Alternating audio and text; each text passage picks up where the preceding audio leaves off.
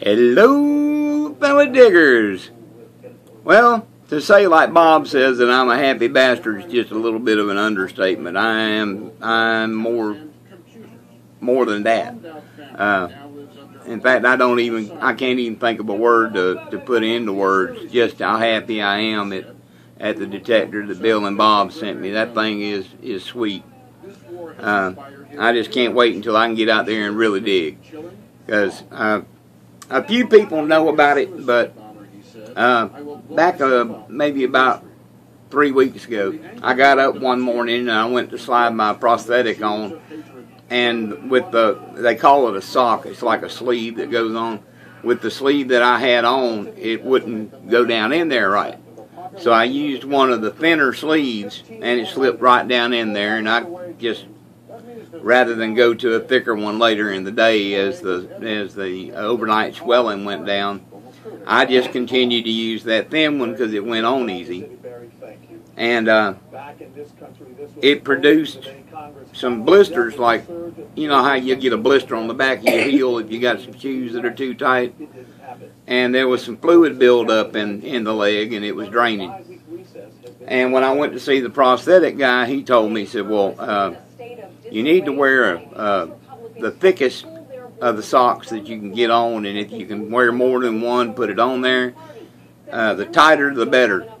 Because if you wear one that's the thin one, what'll happen is your nub will go down and hit the bottom of the cup of the prosthetic, and it'll cause blisters and fluid buildup. And I'm sitting there thinking, damn.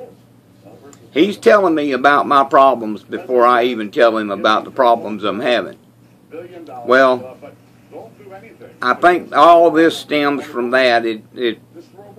I got those blisters healing, and then I got a couple more that were in the process of coming up, and then fluid buildup from all of that. So my surgeon told me to stay off of the prosthetic and use it sparingly until everything heals up.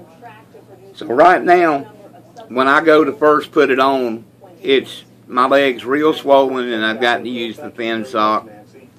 And even then, it's hard I got to force my leg down in there. So it's not easy getting out there and walking on it right now. But once that heals up and the swelling's gone and everything, because right before it started really acting up, I could put on 3 of the thickest socks, and it felt real good. It was nice and padded, but then these other blisters that were in the process of coming up started doing their thing, and they started draining, and then the swelling, and so I'm having to deal with that. But the other day, I'd have got out there, if I'd had to do it on my hands and knees, I'd have got out there and tried that detector out. I had to. And most of this grass out here is fairly easy to dig in. Some of it's kind of rocky. And out of all of it, the one spot where I picked up my first signal that was a real signal, it was right in a rocky spot. Now, I know everybody heard a lot of beeping, but if you notice, it was kind of a low grunt. So it was iron. And we got a lot of iron pellets and all in the soil around here, and I still haven't figured out how to discriminate the iron out with the double D coil. And this is something that we all know. When you get a new detector, you got to figure them out. You got to feel them out. It's like a new girlfriend. You got to figure out what they like and how to handle them. So I'll get it.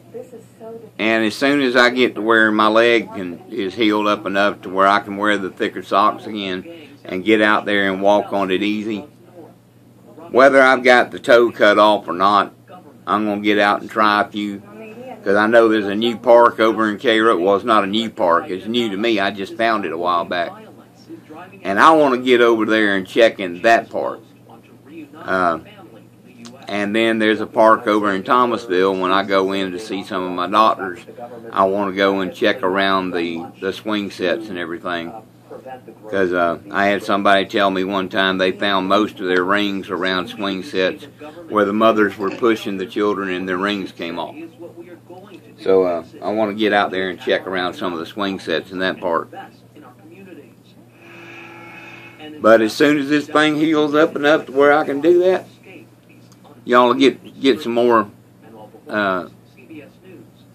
videos of me out digging. And now the Garrett, I'm going to let my son use it, and we'll get out and do some digs together. I'll get a tripod where we can set it up and do some live digs and et cetera, et cetera. But I want to train him. He needs to get his swing pattern down right, and he needs to get to where he can dig a nice neat hole and walk away from it and you can't spot where he was digging. As soon as he gets to where he can do that, then we'll start asking some of these people in these old homes around here for permission to dig in their yard, and possibly seeing me standing on their porch with a prosthetic leg on, they might feel sorry for me and let me do it. But anyway, I just wanted to let everybody know what the next progression is.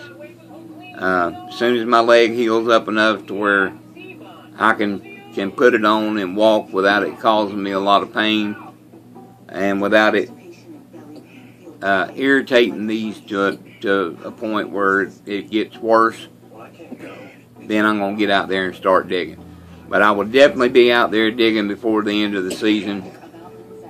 Bill and Bob, guys, I can't begin to tell you how much this means to me. This is truly a family. It's not just a group of friends doing this. We're a family. And you two are definitely my brothers. So, you might be my little brothers, but you're my brothers. So guys, thanks again. And everybody, thank you for your warm comments and everything. I love reading all the comments because everybody's been so positive. And Penguin Chick, when they put that F2 up, get in on that contest. I'm here to tell you, good things can happen. And you just got a little $50 detector, and you're an amp too, so you know, who knows? You might end up with the F2. But definitely enter their contest. And they got more stuff they say coming up later, so who knows? But get in on the contest. I'd love to see you win that thing. And I'm going to jump off here. So until next time, peoples, this is your one and only Penny Digger. And I'm out.